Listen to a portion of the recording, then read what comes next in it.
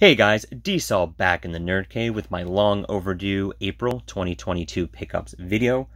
I know it's closer to June at this point than April. I had done this video a while ago and just forgot to upload it, so figured let me just do it again. So we'll just jump right into it. First one up is my pickups from the MVD Blue Underground sale. I'll make sure to leave a link in the description below for that pickup video, so I won't go into too much detail with these. Just quickly go through them. First one up is a 1981 film with Tom Savini with the makeup effects, and it's The Prowler. Really great slasher. I had picked this up a while ago from Hamilton Books, so this is an upgrade. I thought I was getting the Blu-ray, but I ended up getting the DVD. Pretty identical, but this was like $9.99 in the sale, so I figured good opportunity to upgrade the DVD. So I got The Prowler. Not sure if I showed the back. Here we go. Next one up is an animated film, very much in the vein of, I think, Heavy Metal. And it's called Fire and Ice. Take a look at the back. Some extras. Next one up is another slasher from, not sure what year this is. Definitely in the 80s. All these seem to be in the 80s. 1987. Stage Fright. The killer in this has like what looks like an owl mask, I think. These are all pretty cheap, so I was glad to pick this up. Sorry for the glare. Hopefully you can see that. There we go. And some of the extra features. The Owl Murders.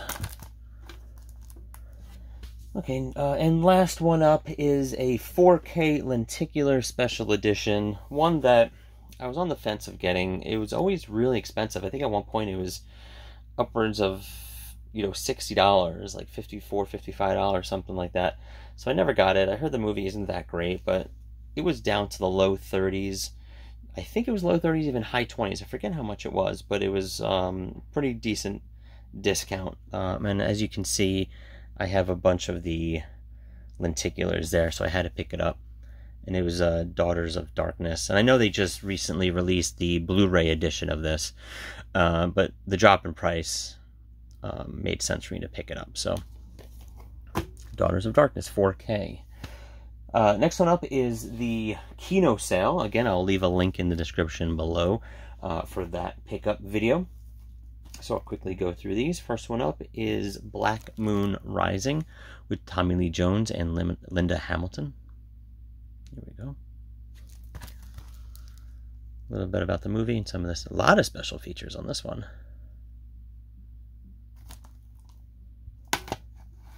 Here we go. Next one up is a John Candy film. Love John Candy. Once Upon a Crime. I saw this years ago. So definitely jumped on this one. A ton of people in here. Sybil Shepherd, James Belushi. Ton of people. No special features, but here's a little bit about the film.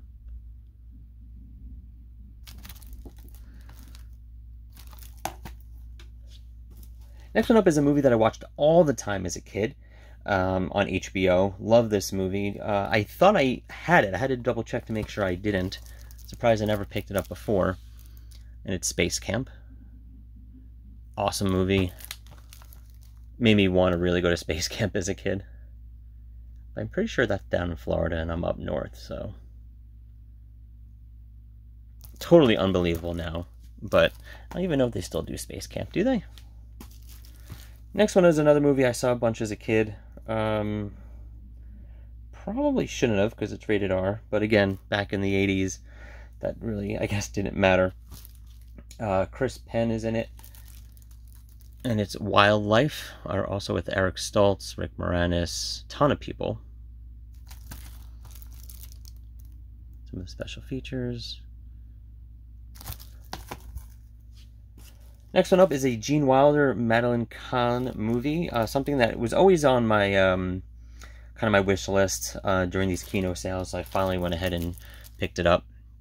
Yeah, Sherlock Holmes' Smarter Brother. Again, I watch I try to watch the trailers for everything I think I want to pick up. Sometimes that's how I weed them out. This one looks pretty good. There you go. And next one up is a Scorpion release. This just looked kind of stupid. Looks like kind of like a raunchy 80s comedy with Mario Van Peebles. And this is early, 1985. And it's called Delivery Boys. I know nothing about this movie except the trailer looked crazy. Like I said, it looks like one of those kind of raunchy 80s comedies, which are always fun. Next one up is a Code Red release. This did not come with a slip. I don't know if it ever had a slip. It may have when it was first released. Bill Paxton is in this one, it looks like. And it's Butcher Baker Nightmare Maker. Forget how much it was, but I know everything on the Kino sale is really pretty cheap, so all good deals. Next one up is another Code Red release. This does have a slip, and it's Trick or Treats. When Halloween night stopped being fun. A little bit about the film. Some special features. And last one up is a Kino 4K release, something I wanted to pick up when it was first released, but there were some disc issues, which you see more and more now. So glad I was able to wait on it and then end up picking it up in the sale. And it's Hard Target, Jean-Claude Van Damme, and I've never actually seen this. Believe it or not, there's a lot of Van Damme movies I have not seen, so definitely glad to have this now in the collection. Alright, next one up is my one and only pickup from Walmart. And I had to pre-order this once I saw they had a exclusive slip. And it's Spider-Man No Way Home. Awesome, awesome slip. I mean, this really should have been the regular release slip. This is really nice. So actually open this up and use the digital code and everything. I mean, I know everyone talks about this artwork, but it's just terrible. The movie's so good, and I get what they're doing in the background with Doctor Strange, but I mean, this is awesome. So I had to get that. And of course, here, let me move some stuff around here as I drop everything. Whoop. My OCD is for real. I have to make sure everything is straight. Okay. Next one up. So Spider-Man No Way Home slip, exclusive Walmart slip. So of course I also had to double dip and get the Best Buy exclusive steelbook. I pre-ordered this one as well, and I like them both, so I got both. I'm not sure if I'm going to open this one up. Probably won't. So I'm not going to be giving away any codes or anything, because I'm probably not going to open this up. At least not for now. So I'm not going to be able to really do an unboxing, but really like the artwork on that one. Next one from, okay, so that was Best Buy. Next one from Best Buy. Now, this wasn't a Best Buy exclusive, but I did pick it up from Best Buy. I pre-ordered it just because we had such a hard time getting the first movie in steelbook. So I pre-ordered this one, and it's the new Scream movie, I guess Scream 5. I really enjoyed this. I saw it in the theater, didn't like it. I know it's on Paramount. Is it on Paramount Plus now? Is it Paramount Plus, or is it, what's the other one? Peacock? Maybe it's Peacock? I forget. Wait, this is Paramount, isn't it? Yeah, it's a Paramount release, so it's probably Paramount Plus. Anyway, here's some of the special features. I know they've announced Scream 6. I think Neve Campbell is the only one that maybe hasn't signed on yet, from what I've been told by Jim, who is the expert in all things Scream, and Neve Campbell. Next one up is I think this is a Best Buy exclusive, and it's a 4K steelbook of Cabin in the Woods, Lionsgate steelbook, again, hitting it out of the park. I know everyone's seen this, but it is really awesome. I never actually owned this movie, so I'm glad to have it. I know there was another kind of regular 4K release a few years back that I never picked up, so glad to have this. I know they, I think you can pre-order Universal Soldier on, I think Lionsgate is releasing this in a kind of similar slip, The artwork looks terrible. I'm still going to get it. I'm hoping that's just like an early picture of it and they fix up the artwork. And last up from Best Buy, they had some sort of deal, I think, where you buy 3 movies, you get a certain % off. This is a while ago, and this is the last one that came in just because they all had different release dates. And it's Mary Shelley's Frankenstein. Kind of a bummer it didn't come with a slip. Not sure why they do that with some of their 4Ks. You think they would for the 4Ks. I know Pitch Black didn't come with a slip. There's probably some others as well, but I think a movie like this, they would do that. They do have the alternative kind of original artwork there. But I do like the new artwork. So I will keep it like this. And it also has a booklet and an advertisement for Shock, which I already have. So, always glad to get the book. Just wish I had a slip. And the last 4, 1, 2, 3, 4, are from Amazon. So when I was quarantining during COVID a few weeks ago, I started watching, once I had enough energy to actually get off the futon and pop movies in, I had, I don't know, an urge to watch Hard to Kill, and it brought me down a rabbit hole of Steven Seagal movies. I ended up buying a bunch on eBay because apparently I can't find a lot of them on I guess US Blu-ray. So I was getting them like region. Oh, I think it's all region. They're like Danish copies. You'll see it next month's video. Anyway, this one came in during April, and it's a 4-movie Steven Seagal collection, and the movies look terrible. Driven to Kill, Kill Switch, Mercenary for Justice, and Today You Die. I did watch the trailers. They don't look terrible. These are all like early 2000s, I think. 2009, 2005. So they're all pre-2010. So it just comes with the DVD and Blu-ray.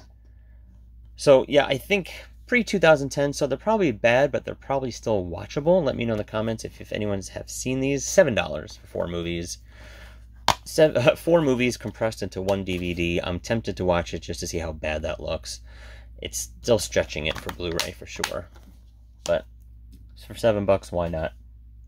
Next one up is a steelbook that I pre-ordered right when it was first announced, just because I loved the look of this steelbook. I love steelbooks. I don't always get the steelbook version. I know, what's the one? Edge of Tomorrow just came out. And it's already on, it already says coming soon at Best Buy, which is annoying, which I don't know. I gotta check again. Sometimes that happens and then they go back in stock. But the artwork doesn't seem that great. I feel like that's just like a 4K slip. So I don't always do it, but sometimes a steelbook will come out that catches my eye and I have to pre-order it. Now, these are still available in stores, so they're not sold out or anything, and it really wasn't a Best Buy exclusive. So you have some options to pick it up. Just getting the inside stuff out, but it was Heavy Metal. Like, I mean, the artwork is sick. So it comes with the first Heavy Metal on 4K and Blu-ray, I think, and then it comes with Heavy Metal 2000. Let me look at that back. That's awesome. The Heavy Metal 2000 is just a Blu-ray. Right, so here's just the first Heavy Metal on Blu-ray, then the 4K, and then Heavy Metal 2000 on Blu-ray. So, and of course comes with a digital copy, which I've already redeemed.